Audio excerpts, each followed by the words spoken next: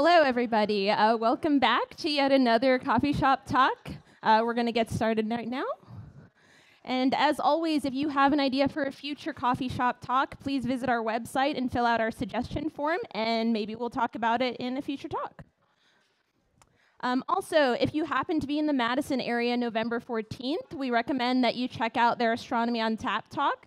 Astronomy on Tap is a group of graduate students at UW-Madison, similar to us, who do talks on science and astronomy-related topics.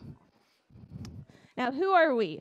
We are Coffee Shop Astrophysics. We are a group of physics grad students at the Leonard E. Parker Center for Gravitation, Cosmology, and Astrophysics at UWM. And today, your speakers are myself, Lulu Agazi, Gabe Friedman, and Shashwat Sardesai. And today, our talk is going to be about tuning into the Universal Symphony, the gravitational wave background discovery. Now, you may have heard in the news this past summer, there was a lot of press coverage about this new discovery that astronomers made about this background hum coming from our universe.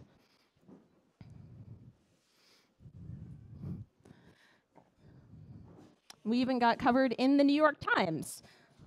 Now, I'm going to talk a little bit about what this discovery was, which was the first evidence for the gravitational wave background. Now, to walk back a little bit, gravitational waves are these ripples in space-time that are caused by massive accelerating objects, and the gravitational wave background is the collective hum of all these sources of these gravitational waves from the most massive objects in our universe. Oh, went too far. And this discovery was a global effort. There were collaborations all over the world, regional ones in North America, Europe, Asia, Africa, Australia, and they all came together in a global collaboration called the International Pulsar Timing Array, or IPTA. We'll get a little bit into what those words mean later. Now, in today's talk, we're going to be specifically talking about the work done by the North American group, also known as the North American Nanohertz Observatory for Gravitational Waves, or NanoGrav for short. And our speakers today, myself, Gabe, and Shashwat, are all members of this scientific collaboration and are one of the many people who helped work towards this result. Now, how did we go about detecting the gravitational wave background? We used our galaxy as a gravitational wave background, or GWB, as I'll call it throughout the talk, as a detector. And we did this through something that's called a pulsar timing array, and I'll walk through what each of those words mean. First off, what is a pulsar? A pulsar is a type of neutron star. Neutron stars form when dead stars that have gone supernova collapse down, and their cores end up becoming really, really dense and spinning really, really fast. And they're compacted so much that they're composed almost entirely of neutrons. Usually, in order for a star to eventually become a neutron star, it would have had to have been about 10 to 20 times the mass of our sun. Pulsars, they have really strong magnetic fields, upwards of 1 billion times stronger than Earth, and they can spin really, really fast. In some cases, as fast as 1.3 milliseconds to make one rotation. And to give you an idea of how fast that is, that would be about 46,000 RPM. And these stars are also incredibly small. They tend to be about 1.4 times the mass of our sun, but they're compacted into an area that's about 20 miles in diameter. So if we were to take a neutron star and stick it over anodyne, mind you, you wouldn't want to do that because the magnetic field would probably rip us apart, but this is about how big it would look. And because these stars are so small and they're also really far away, we can't really look at them by just looking at the sky in light that we can see. The electromagnetic spectrum represents all the different wavelengths of light that exist, down from really small wavelengths to really long wavelengths. A wavelength is, if, say, you think of light as a wavelength would be the amount of space between two of those peaks of the wave. And visible light represents a very tiny amount of light that we can see. When we look at pulsars, we actually look at these really long wavelengths in the radio regime, and these are wavelengths that are anywhere from centimeters to tens of meters. And because we can't look at them through optical means, we have to use special radio telescopes to look at them. So most radio telescopes consist of a giant dish, which the radio waves bounce off of, and then they go into a receiver. This particular radio telescope is the Green Bank Telescope in West Virginia. Now, next off, what is pulsar timing? As I mentioned before, pulsars spin really, really rapidly, and this spin period is really, really stable, with accuracy comparable to atomic clocks. And they also emit these beams of radiation from their magnetic poles, which we observe as a pulse, hence the name pulsar. Whenever we're observing pulsars, we see this radiation as a bunch of little pulses that go from the pulsar all the way to our telescope. And when we can use these pulses and record what time they arrive, and we call this a time of arrival or a TOA. And we can use these TOAs to infer characteristics about the pulsar. This can be how fast it's spinning, how much its spin period changes over time, where it is in the sky, how far away it is, whether it's in a binary with another star. And we can use that to make a model which we call a timing ephemeris to predict when we think TOAs should be observed. And the point of pulsar timing is to make tweaks to that model until when we expect the TOAs to be observed matches up with when we actually see them. A pulsar timing array is when we take many, many of these pulsars and we observe them and time them over really long periods of time in order to look at correlated signatures in those times of arrivals. So now I'm going to talk a little bit about, now that we've gotten a little bit into the background, I'm going to talk about how you would actually go about building a pulsar timing array. And the first thing is, of course, to find some pulsars. And we have a lot to choose from. There's about 3,400 discovered pulsars, but not every pulsar is necessarily going to work for a pulsar timing array. First of all, even though pulsars are really stable rotators, not all of them are quite as stable as the others. We tend to pick millisecond pulsars, which are pulsars that have spin periods about less than 40 milliseconds, and they also have very small spin down rates. So in this plot, I've shown what the population of pulsars look like. In order to categorize them, we tend to use these plots called period-period derivative plots, where our x-axis is a pulsar spin period, and our y-axis is its period derivative, or how long it takes to slow down. And if you look at this, the spin periods are on the orders of milliseconds to tens of seconds, but the spin down rates are anywhere from 10 to the minus 10, or 0.1001, to 10 to the minus 22. So even though these pulsars are slowing down, they are taking much, much longer to slow down relative to how fast they spin.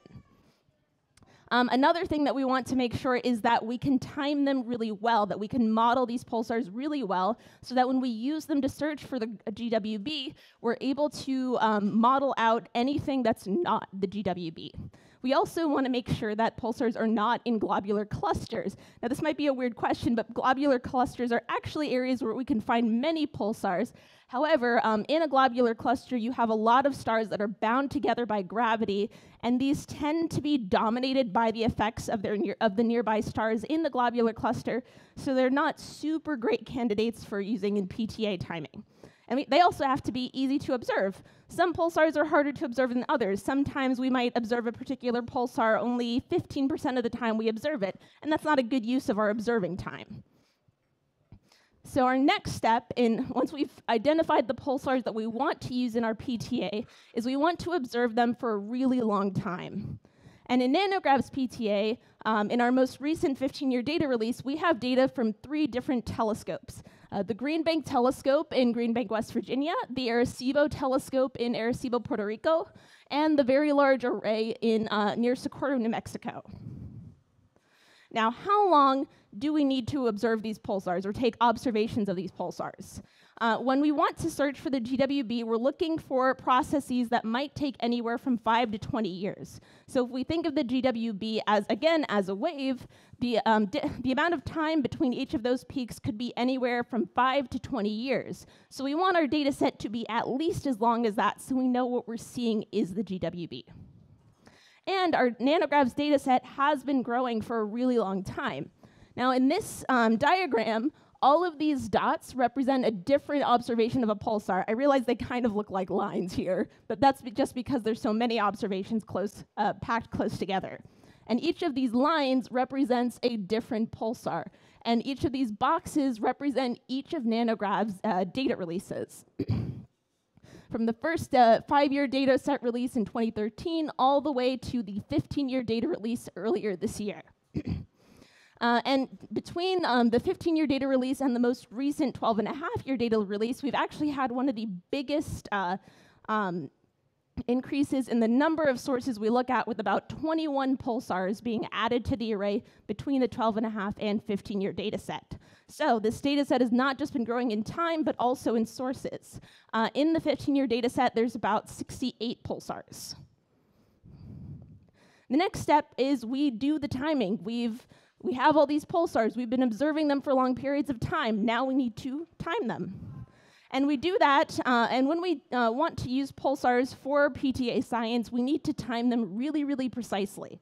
Now, the gravitational wave background is something that's going to be observable across all pulsars. So what we want to do is say we want to understand everything about the pulsar that is happening at a single source level. And one way we do this is looking at something called TOA residuals. And that represents the difference between when our timing models think a TOA is going to arrive and when we actually observe it. So for example, this is a pulsar where we have timing residuals that are on the order of about 5 microseconds, but they're mostly clustered around 0, which is what we want.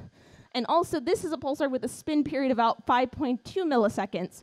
So there's about 1,000 microseconds in a millisecond. So the important thing to get from this is that the residuals, or the uncertainty in our measurement between when we see a TOA and when we expect to see it, is a very, very small percentage of the pulsar's actual spin period. That tells us that we're timing this very precisely. And next step, now that we've done the timing, we found our pulsars, we've observed them for a really long time, we're going to search for the GWB. And in this video, this shows all the pulsars in Nanograv's PTA, and also will show in a moment where we are relative to these pulsars within our galaxy. And all these lines just represent just represent potential arms of our pulsar timing array. And you can see that we actually, even though we're technically using the galaxy as our GWB detector, we actually represent a pretty small portion of the entire galaxy we could be looking at. And with that, I will hand it over to Gabe.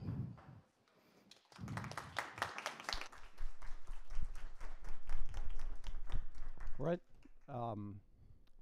Thank you to Lulu for that introduction on pulsars and how we're able to take these very cool exotic objects in space and turn them effectively into a detector the size of our own galaxy.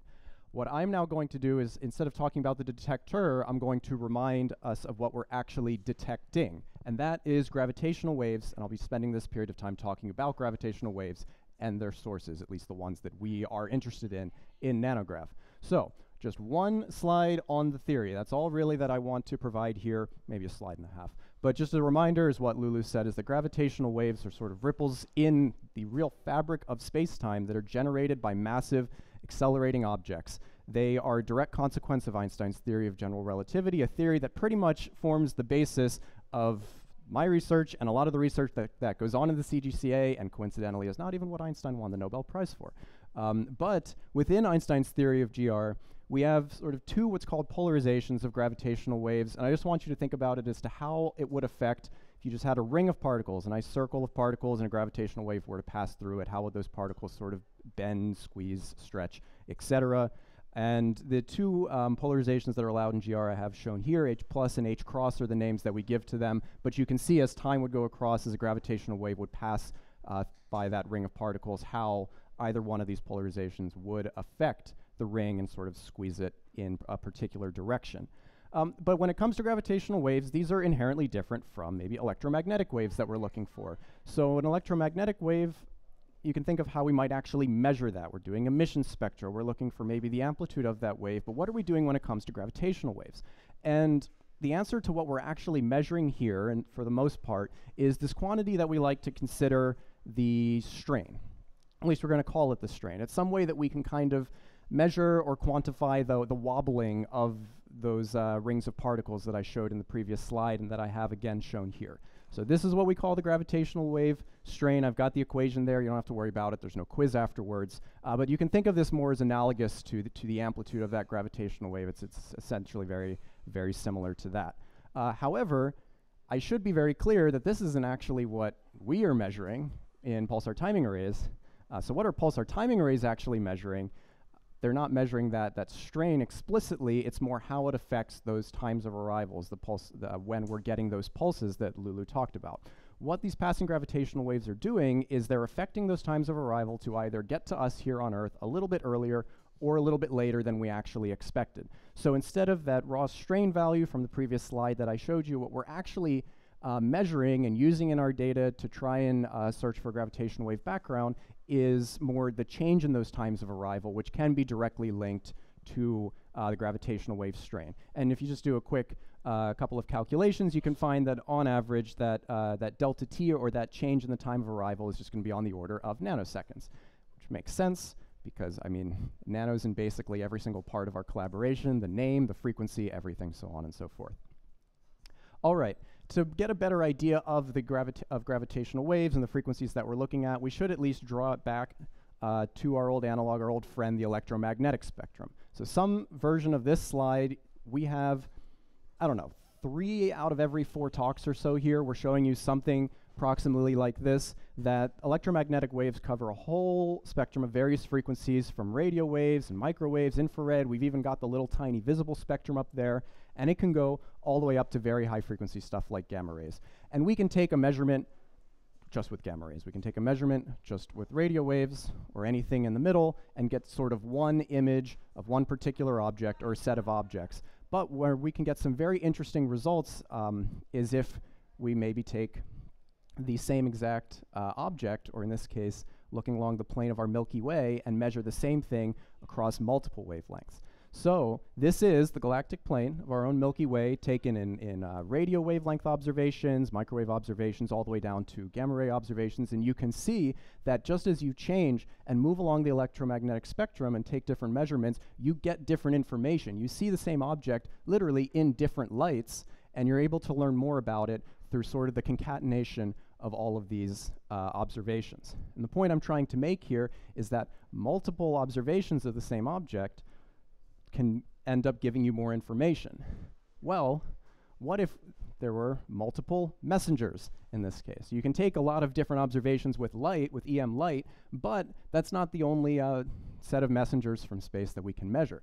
There are particles, neutrinos, and various experiments you can do to measure those. And of course, at the bottom, gravitational waves are a separate messenger all in their own right. So I then say, wouldn't it be great if we could then use multiple messengers to study the same objects and have sort of this thing, multi-messenger astrophysics? Well, guess what? That actually already is a thing ever since the first discovery of gravitational waves by LIGO, maybe 7-ish years ago, that looking at the same object in electromagnetic waves and also in gravitational waves can be a huge boon for scientists trying to study some of the most exotic objects out in space.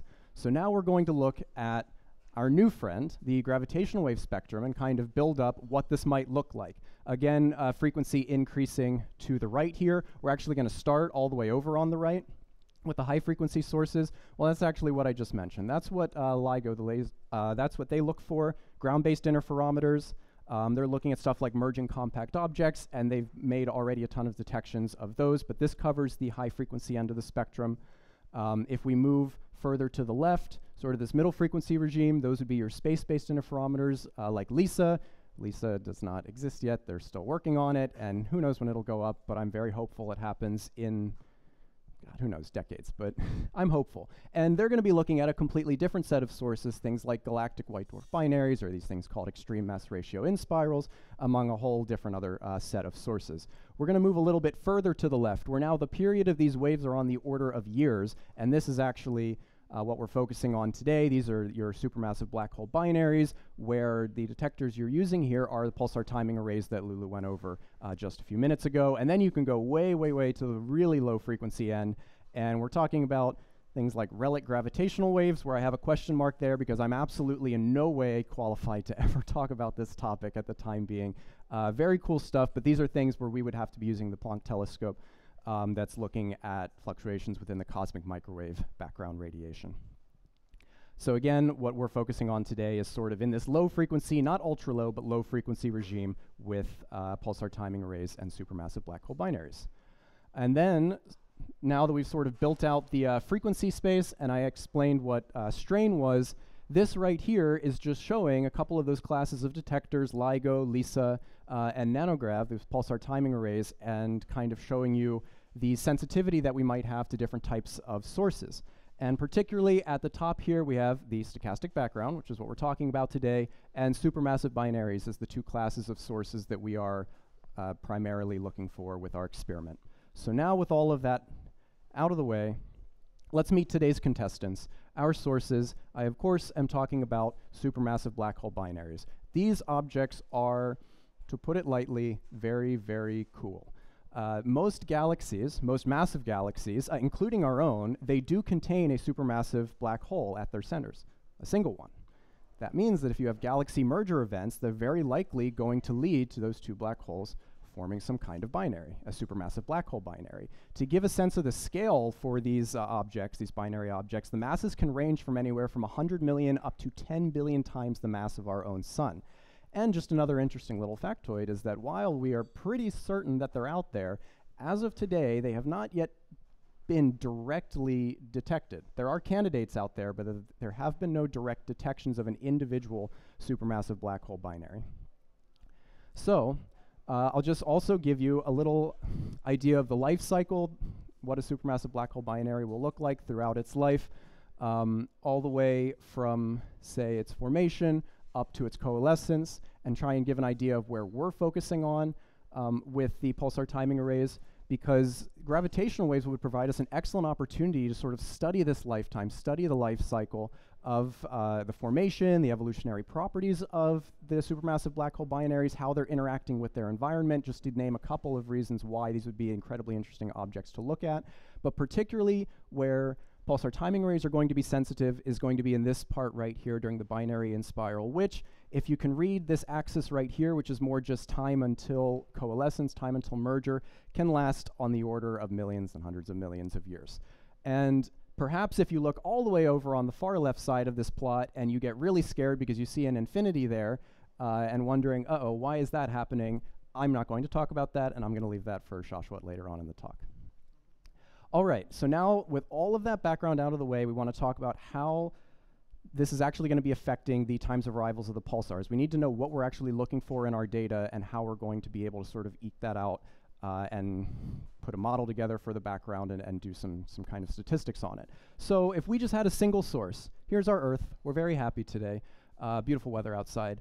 And there's pulsars all around it that we're timing, and there's a single source right there. What would the response look like? How would those times of arrival be changing in response to a single source? And as you can see over on the right, you get this thing that we would call a deterministic signal, which means that it can be defined exactly by some mathematical formula or expression. It might be ugly, but we can write it down explicitly if we want to. And in this case, it's a nice little periodic function right there. But that's just one source. What if we had a whole bunch of them, and now we're getting a little bit dizzy? Say we had 200 supermassive black hole binaries that are there, and this is what we're going to be calling more of a stochastic signal. It's not something we can write down explicitly the waveform for. We're going to need to define it more in terms of a probabilistic model. So yeah, good luck trying to write down an explicit equation for this. We just can't do it. However, we're not talking about one source, we're not talking about 200 sources. What we're really talking about is the collective signal of the entire cosmic population of supermassive black hole binaries. That is what we are attempting to show is one of the, or not the direct cause of the gravitational wave background. So I bring you back to this characteristic, the strain and the frequency plot, kind of like what I showed previously. And if we took the whole population of binaries, at least simulated the whole population of supermassive black hole binaries, and try to show what the power spectrum, something we could actually maybe detect with our pulsar timing arrays, what it might look like, well, this is a rough idea as to what that shape might be, that black line. And it's something that we could quantify with one equation right here, roughly, where this would be our amplitude of the gravitational wave background, a very important quantity for us to look at. And then you can just think of this exponent as sort of the slope of the line, which can be directly related to how we describe our power spectrum. But I am going to end my portion there, that we've laid out all the foundations of how we could look for a gravitational wave background, and turn it over to Shashwat as to how do we actually know these signals could be a gravitational wave background.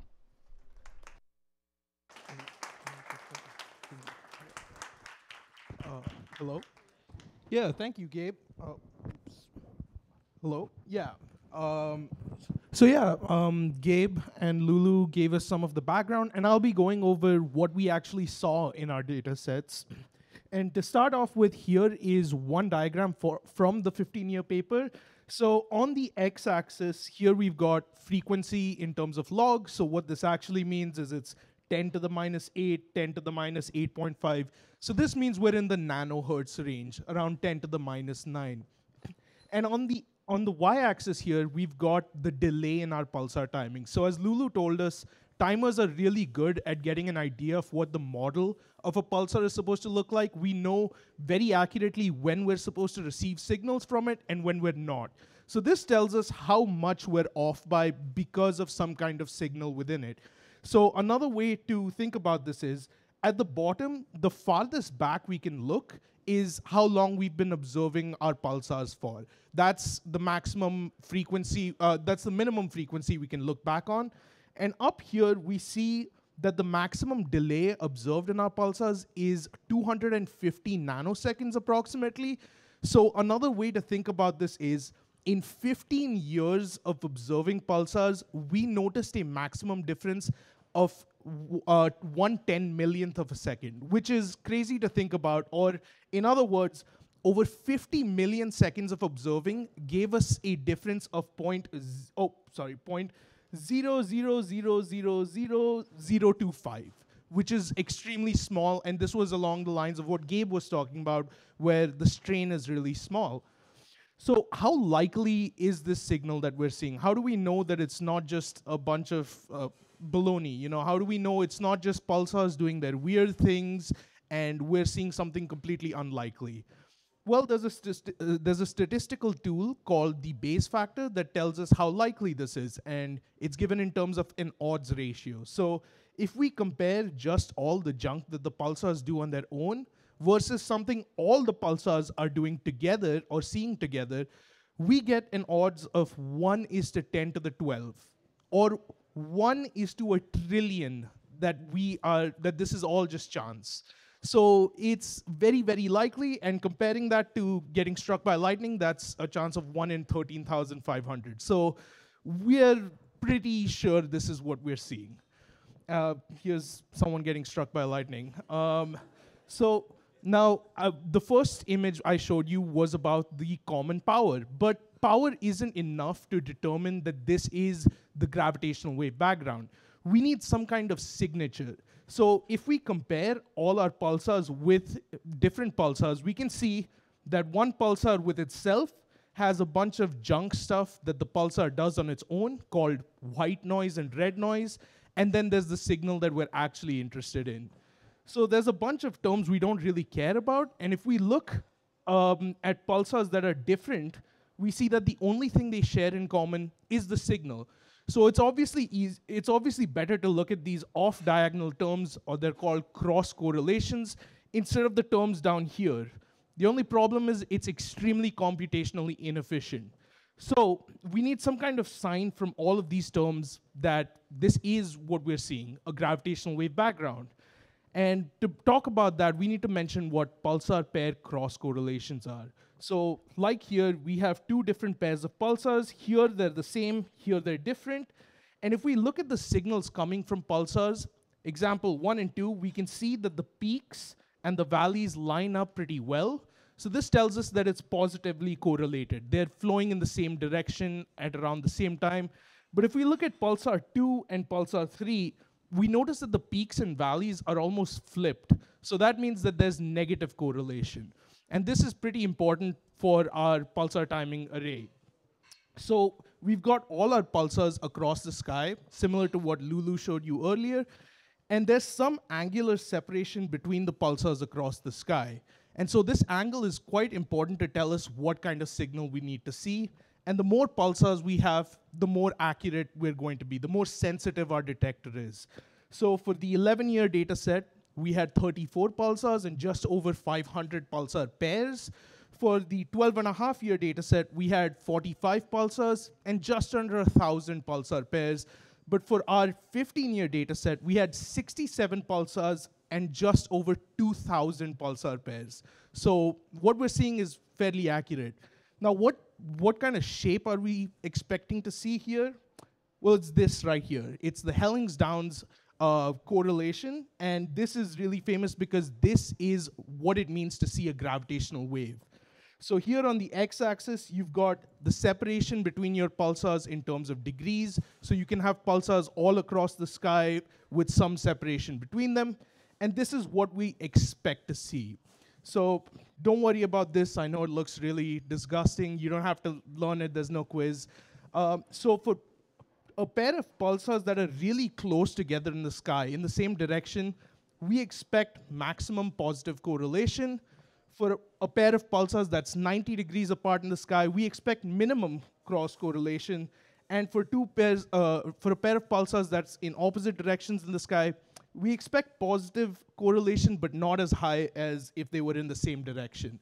So this is the smoking gun. This up, down, up signature tells us that this is a Hellingsdowns.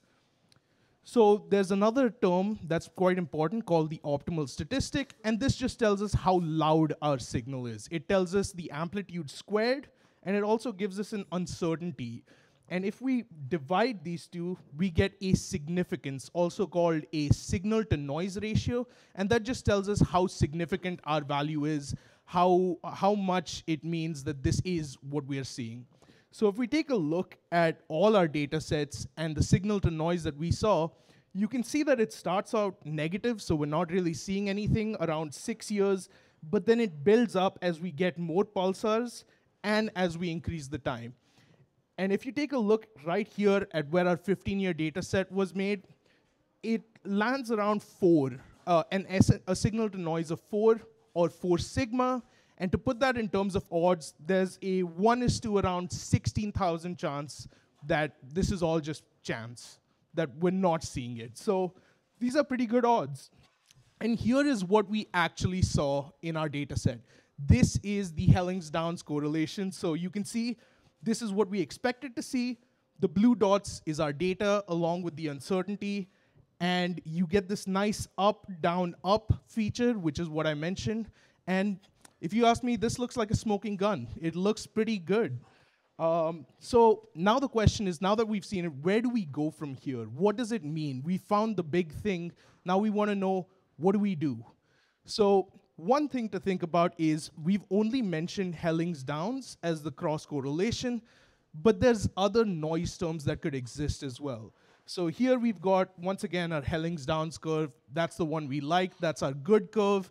And the red curve and the green curve are curves that could be noise. So the red we call monopole, and it's what would happen if one of our pulsars or a few of our pulsars are timed wrong. So if timers like Lulu get something wrong, then that error cascades throughout our entire data set, and we get positive correlations completely. Luckily, Lulu and timers like her do a great job, so we don't have to deal with this a lot. And if we get the center of our solar system wrong, then as the Earth orbits, this is also going to cascade into errors that look like a cosine curve. Because as the Earth rotates, your point of reference is also going to shift along with it, so we get this kind of curve. But general relativity tells us that the only signal we should see is Hellingsdowns. So you can get errors, noise errors that show up. So what do I work on? This is just a description. It's mostly the one on the left, but we do what we can. So I actually work on the multiple correlated optimal statistic, which means that we assume more than one signal is present. And when we do that, we can actually rule out signals that aren't there. Or we can see how significant some of the noise is. So here's another plot from our paper. The blue curve is the actual curve we want to see, but you can see this orange curve seems to fit slightly better, and that's because the orange curve is actually more than one correlation. It's what we expect plus the monopole noise term. And the fact that it fits slightly better means that there is some noise term within our data set that we have yet to look into. So this is something else that we're looking into, is where is this noise coming from? And our amplitude, or amplitude squared, our amplitude ends up being around 2.4 or 2.5 times 10 to the minus 15. That's our strain amplitude. And thinking about what Gabe was saying, if we think about this in terms of distance, 1 meter and 10 raised to minus 15 meters, that's the width of a proton. So these are extremely, extremely small values. And now that we've talked about, as Gabe mentioned, sources, we expect these to be supermassive black hole binaries, or SMBHBs. There's a lot of acronyms in this talk. Hope you get used to it. And what this tells us is we need to know how many of these SMBHBs are around us. We want to know what their masses are. We want to know how far back in time they are. So when we look farther back, we're also looking back in time, and that's called redshift. So that's this, and we also want to know what frequency most of them are at. And there's a lot of variables here, but some of our colleagues have actually looked into this and wanted to know what our population of gravitational wave background sources looks like. And here you can see the green and the gray is what our data showed us, and the purple and the blue are simulations of the universe and populations of these supermassive black hole binaries. So there is some overlap which tells us this is likely a signal from supermassive black hole binaries. And so it's not just chance, but there's still a lot of data because there is a lot of gap here. So there's more analysis that needs to be done. And just because I want to scare everyone, here's a really terrible looking equation. I know I feel the same way. But all you have to know is that this depends on frequency, how far back we're looking, the masses, the numbers. And then there's this weird term here that talks about energy of gravitational waves. And this one's pretty interesting because it depends on the environment of the binary.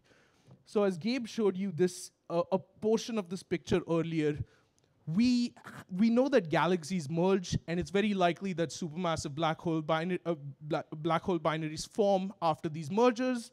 But the issue is, if you start at around 1 parsec, or 3.26 light years apart, and you leave these black holes to their own devices and let them just come closer because of gravitational wave radiation, it's going to take longer than the age of the universe, which is why you have this question mark or infinity show up sometimes, because we really don't know how they come closer together if you just leave them on their own.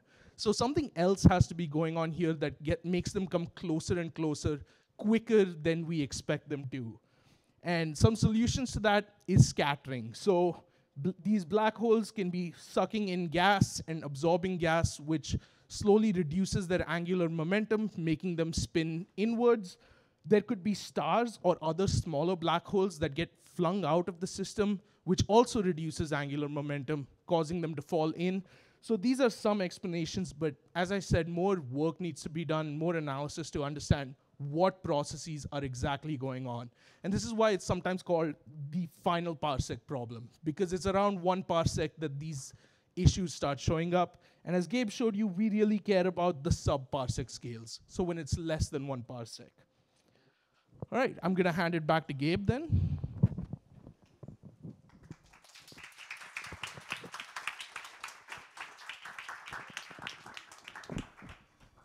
Yeah. We'll be just passing the mic around quite a bit through the last few sections of this talk. But what I do want to mention is, are there any immediate pressing issues that we might have to deal with when we're approaching new analyses with the gravitational wave background and trying to search for things like astrophysical interpretations or otherwise? And the answer is these analyses are really, really, really computationally expensive. This is a video actually from 2 years ago that Shashwat took of me in the office. I was feeling particularly yellow that day. This is the reality of what the day-to-day life and day-to-day work doing these analyses might look like. We really, really sugar-coated how difficult and long and time-consuming these analyses could take, and what really goes into the computational models that we need to run on. We're often performing statistical analyses with 100 or more varying parameters at once. We got to model all of our pulsars. We got to model a gravitational wave background. We might have to model deterministic signals as well in there. And when all is said and done, these can take weeks or even months to run. And what are we supposed to do in the interim? But so one thing that we really want to try and do is make these more efficient and speed them up and just find a way to more efficiently traverse some of these high-dimensional parameter spaces that we're trying to work with nowadays in pulsar timing array science. And so what I work on in particular is this thing, building a pipeline with what's called this Hamiltonian Monte Carlo sampling algorithm. This is just an algorithm that kind of uses an analog to thermodynamics. It's very cool, and it uses that to more efficiently explore these higher dimensional statistical models. We're talking 100 plus parameters. It does a much better job of working through those. So in particular, I just wanted to show an animation right there of how if you had a really weirdly shaped distribution and you use this Hamiltonian Monte Carlo sampling algorithm as opposed to maybe what we use in a more standard pipeline, how it can do a better job of more fully traversing the full parameter space that we want to explore. And why could this be useful? Well, what's next in line after we have found evidence for the gravitational wave background? And that would be individual source detection. We've got a whole ton of supermassive black hole binaries out there, but what if we just want to try and hone in on one? And we want to say, where are you located in the sky? What is your mass, your chirp mass? What is your frequency of the gravitational wave emission? And we want to be able to sort of, I don't know, not necessarily find the needle in the haystack here, but find the needle in the needle stack, I guess, is how we would phrase it. That's sort of what's next in line. I go back to that plot of all the simulated SMBHBs that I showed during my section, and we want to try and maybe just look at that one dot, or this one dot, or this one, or that one dot, and get parameters just of those individual binaries. Well, it turns out that that really is not easy. And why is that not easy? Because we shot ourselves in the foot by making an important scientific discovery. And that's now we have this gravitational wave background signal. That's really cool, but we now have to account for this in all of our models and try and, you know, model that along with an individual source. So computationally, these can be incredibly difficult, stressful, and painful searches to do. However, though, finding an individual source really is our next in line objective, because this would be huge, huge for multi-messenger astrophysics. We'd be able to say, here is a supermassive black hole binary. It would be the first confirmed detection of a supermassive black hole binary, and we could then, you know, tell all of the electromagnetic telescopes out there, hey, just point your telescopes right there. We promise you're going to learn a ton. At the moment, we have not actually detected any individual sources, which is to be expected. So the gravitational wave background was going to be a louder source than the one that we detect first. But at the time, we are still able to at least set upper limits along all of frequency space to say whether or not we should have been able to find individual sources at particular locations. That's what I at least work on. I'll let Lulu explain what she works on.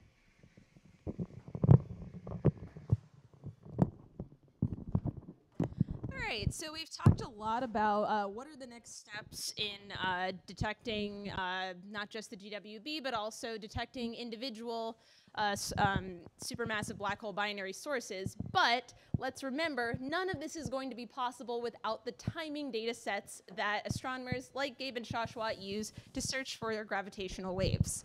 And what I work on is basically what is next for our timing data sets. And one of the biggest things that's going to be included in Nanograv's next data set is data from a new telescope called the Canadian Hydrogen Intensity Mapping Experiment, or CHIME. This is a telescope that is, as the name suggests, in Canada, and it's been observing nanograv sources for about nearly a little over 4 years now. In order for a pulsar to be included in a nanograv dataset, it needs to have at least 3 years of data. So even though technically there is data from before nanograv's 15-year cutoff, there wasn't enough to include it in the dataset. So one thing that's different about CHIME observations based from observations that we've done on the other telescopes is that it observes pulsars at nearly daily cadence, which means there's at least one observation per pulsar almost every day. Realistically, it's probably every couple days, just because there's about 45 pulsars that CHIME observes, specifically for nanograv. That doesn't include any of the other science that the telescope does. On our other telescopes, like the GBT, Arecibo, and the VLA, or the Very Large Array, we observe them monthly. And having this daily cadence is really, really helpful for understanding processes that pulsars undergo that happen over relatively short timescales. So say, for example, you could have a pulsar that's in a binary that's maybe 5 days long. If you're observing it every month, it's not quite as easy to get as much information within one binary orbit. But if you had daily observations, you could have an observation at each stage of your orbit, and then that would be really helpful for understanding characteristics of it. It's also helpful for understanding things like the solar wind. We've been talking about the effect of supermassive black hole binaries on pulsar timing, but even something as close as the sun can have an effect on our pulsar timing, specifically in something that we call dispersion measure, which is kind of a measure of the amount of stuff between us and the pulsar, the amount of free electrons between us and the pulsar. So higher dispersion measure, more stuff between you and the pulsar. And particularly, something we've noticed in CHIME data is that we're able to resolve really, really well how some pulsars that happen to be very close to our line of sight with the sun have these massive fluctuations in their dispersion measure, at least relative to the initial dispersion measure over time. So if I can get this working.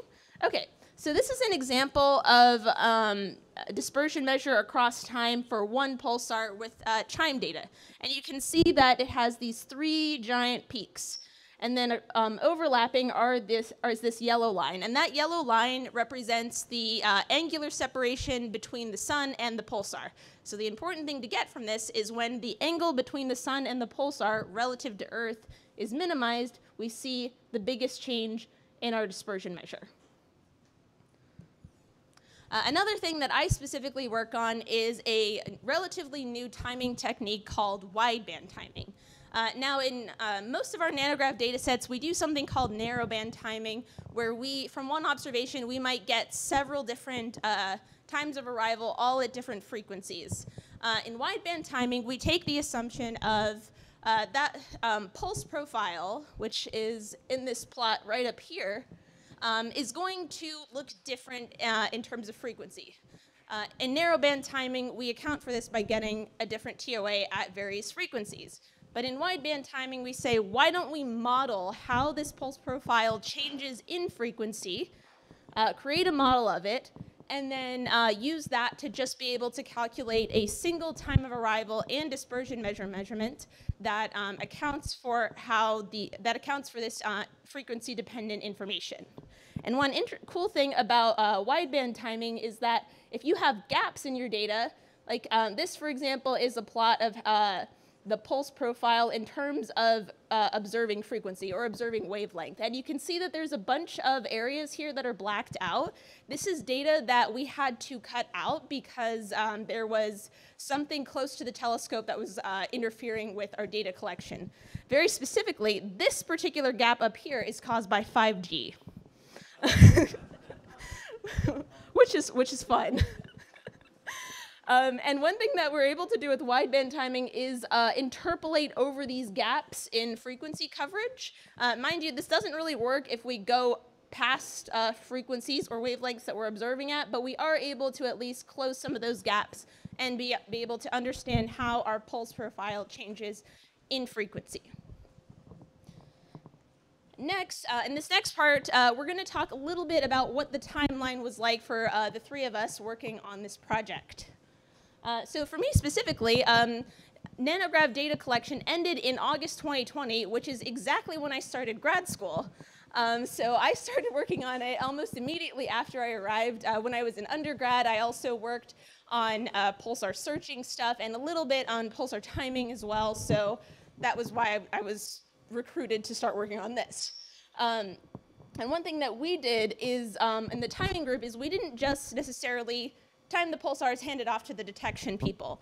What we did is we did several rounds of timing and then noise analyses. And what I mean by a noise analysis is trying to model out basically any weird shape we see in our TOA residuals that are not, that we can't account for with other parts of our model. And so this is an example of a pulsar pulsar's residual plot where we see this weird kind of almost like a sine wave, but not quite really shape. And we still are timing it pretty precisely. You can see that these residuals are on the order of 5 to 10 microseconds. This is a pulsar with a spin period of about 1.3 milliseconds, but we can do better. So what we do when we do these noise analyses is usually they take several hours to a few days to run, and then we apply it where we're accounting for different kinds of noise, such as did we make a mistake when we were calculating our TOA uncertainties? Are there any weird correlations between observations that were taken on the same day? Or in this case, are there any long-term noise sources that are not the gravitational wave background? And then what that gets us are denoised or whitened residuals, where everything is centered around 0. And in this case, you can see instead of our residuals being on the order of 5 to 10 microseconds, they're actually sub-microsecond. And also, in December of 2020, we experienced a loss of the Arecibo telescope. Unfortunately, the giant receiver on it collapsed on December 11th, 2020. So unfortunately, we're never going to be able to get any more data from that telescope. And during happier times, I actually was able to visit it, but this was, I think, in 2018. And next up, talk to Joshua. Yeah, so I'm just going to be talking about why did it take so long? As Lulu showed, data collection ended in 2020, and yet we went on to release these results in 2023. So why did it take that long? Well, there was a pandemic. I don't know if you heard. There's also, we need to make multiple checks because we don't want to end up with a mistake where we tell everyone, oh, this is what we're seeing, and it turns out it wasn't true. That would be very embarrassing. We also need to verify it's real. Timers like Lulu need to make sure that they understand all the properties of the pulsar that can be modeled. Analysts like Gabe and myself have to do massive amounts of computational work that can take sometimes days, weeks, or even months. Some of these runs can take months. We have the IPTA, as Lulu mentioned, and so we have international collaborators that we need to discuss with and agree with that we are all seeing the same thing, because if we see something and nobody else is seeing it, then that's kind of strange. So we need to do all of these things and make sure that what we are seeing is right. We need to convince ourselves with the data and the evidence as well as our peers. So this can take quite a while, especially for something this such a big project. And here's actually a plot I made all the way back in 2021 when I first started to work on this project. Here's what a meeting during the pandemic times looked like. So here we've got some people highlighted who are all affiliated with Nanograph from UWM. For some reason, I'm highlighted. I don't think I was speaking, but not sure. There's also so many more people who have been affiliated with UWM at any stage of their career, some of which are here right now in the talk and aren't the three of us, so thank you for coming.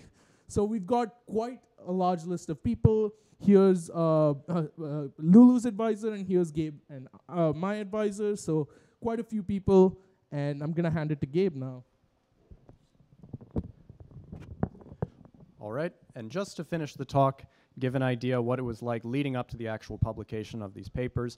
We've now discussed, we've had 3 years later of observations and data collection and data cleaning and preliminary analyses. We've got cross-validation and other validation and statistical checks and long Bayesian runs, and we've had paper writing and paper editing and a second round of paper editing. We've had international negotiations, other internal review, etc. And we're now at 1 week left until these papers actually get published. So as you can imagine, it must have been a very stressful time for everybody involved in the project.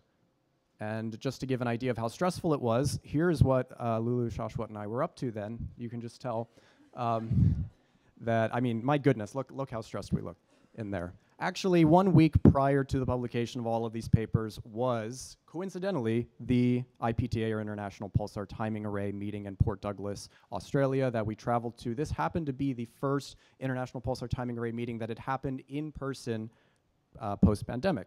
So it was very interesting and very fun, not that just we were able to go and participate in the conference, but that this was the first time that we were able to meet face-to-face a lot of people, not just within our own collaboration, but within the other international collaborations. And by this point, all of our work was done. You know, we the press conferences are going to happen, but we're not involved with that. So all of our work on the project was done. We're just chilling. And then it comes to June 29th, 2023, just a few months previous to today. And this is paper day, or however we want to phrase it. This was the day that all of the papers went live. So the one that we focused mostly on today, the evidence for gravitational wave background, was published. But that wasn't the only one. There were a suite of other papers, I believe 18, or around 15 to 18 papers that were published on the same day from Nanograv as well as the other pulsar timing array collaborations across the world. All released on the same day. Very exciting day for gravitational wave science and science as a whole. Of course, we had to celebrate. There was a press conference that happened at NSF headquarters in the DC area, and we had our own little thing here at UWM. That, of course, included this wonderful cake of the Hellingsdowns correlation curve.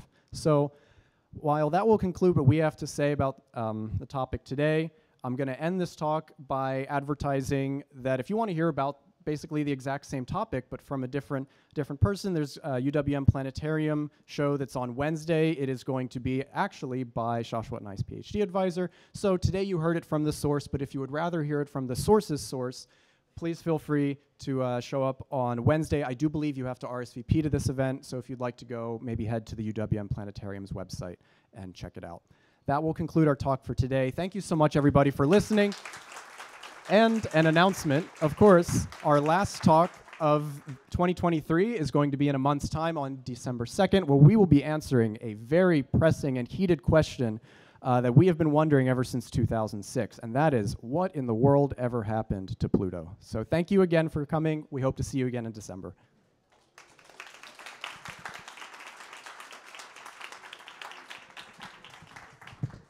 And we're now happy to take any questions.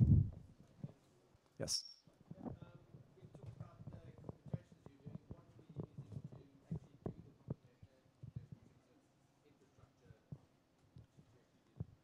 So the question was, when we're doing these computations, these very hefty computations, what's the actual infrastructure that we're running them on? I mean, we have supercomputing clusters that we utilize. As far as the actual infrastructure of those clusters, that's not something that I really know off the top of my head. I just know that they work, and they work fast enough for our purposes. I don't know if you know the actual specs of it. There's a few. We also mostly code in Python, so that's one of the major infrastructures we use.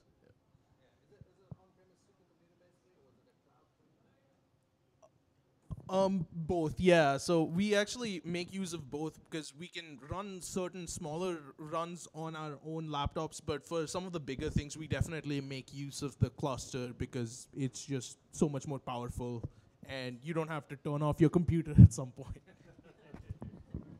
Also, one thing we did for coordination purposes, because we had a lot of people working on all these different things, especially on the timing side, we used something called GitHub, which is a really good resource for doing collaborative coding, but it's also where we would upload our results, do cross-checks, etc. And also we would use a cloud-based Jupyter Notebook server in order for everybody to be using the same code.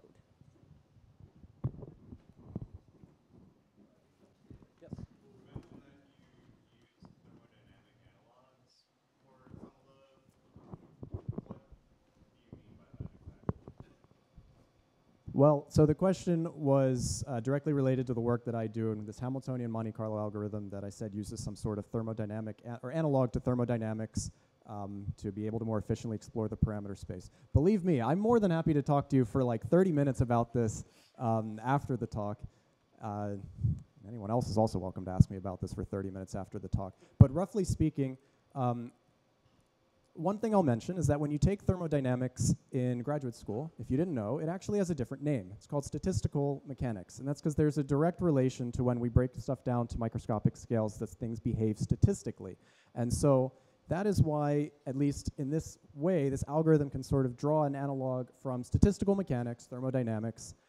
It's called the Hamiltonian. It's just sort of a way of, or function that's defining the energies of your system and evolving that system through time. So say you had a couple of particles and you want to evolve that system through time. They have some sort of potential between the two. Well, what if we're not talking about particles, we're talking about parameters in a statistical model? It turns out that the same type of equations that define the motion of this many particle system can also be used to basically any arbitrary statistical model. So you just have to be able to code up the equations in a different way so that it follows Hamiltonian mechanics instead of a more traditional Monte Carlo sampling algorithm, which may just do things in terms of a random walk. So it's just a little bit more sophisticated. Obviously, there's more computational overhead to add in these extra equations, but that's effectively how it works. And again, I'm always happy to talk about this more afterwards. What's your funding source? What's our funding source? NSF. They like us. Oh, really? Yes. And they really like us now because of what we just showed over the summer. Yes. I used to play for NSF softball. Oh. One of my best friends is just retiring from NSF. Cool. Oh, that's so funny. I Yep. didn't know they had one. So yeah. I had a couple questions about chime. I don't know if you said specifically like what kind of observations Yeah, it does. I realize I didn't mention. Oh, sorry. The question is what kind of observations does CHIME do? And I realize I did not mention that CHIME looks a lot different than the other radio telescopes that I showed. It still functions in the same way, sort of. Where the way that CHIME takes its observations is that it's immobile, so it's just always pointing at the sky, and it can take in data. And then you basically time your observations for whatever the pulsar that you want to look at is within CHIME's field of view.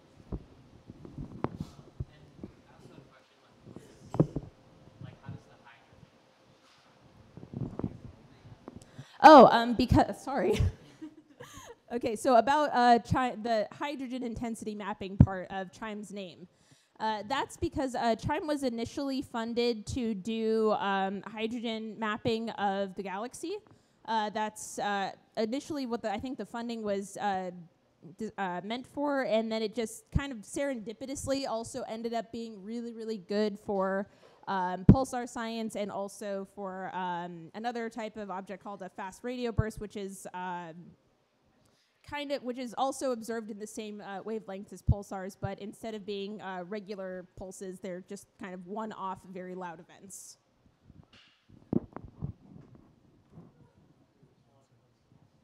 Yes.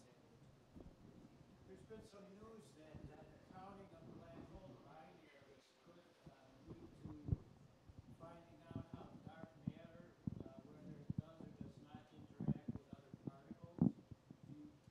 Does your research feed into that at all? Yeah, so the question was that dark matter could be related to black hole binaries, you said? They're saying that by counting black hole binaries, it could give an indication about whether or not dark matter interacts with other particles.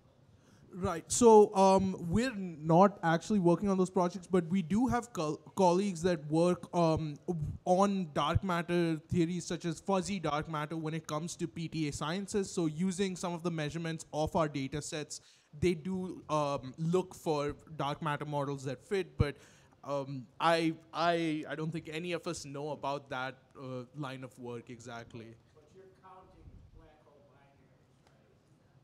So they could use your data to... Yeah, we don't actually count the black hole binaries. We are just seeing the effect of all of them. Like Gabe mentioned, the individual black hole binary problem is quite hard to solve. It's hard to detect one individual source at a time. So what we really see is the combined effect of all of them. So yeah, we haven't been really able to count them or point out where they lie on the sky as of now. Yeah. Thank you. We'll stay tuned. Any other questions? Okay, if there's no other questions, thank you again for showing up. Check out some of the merch that we have down by the entrance.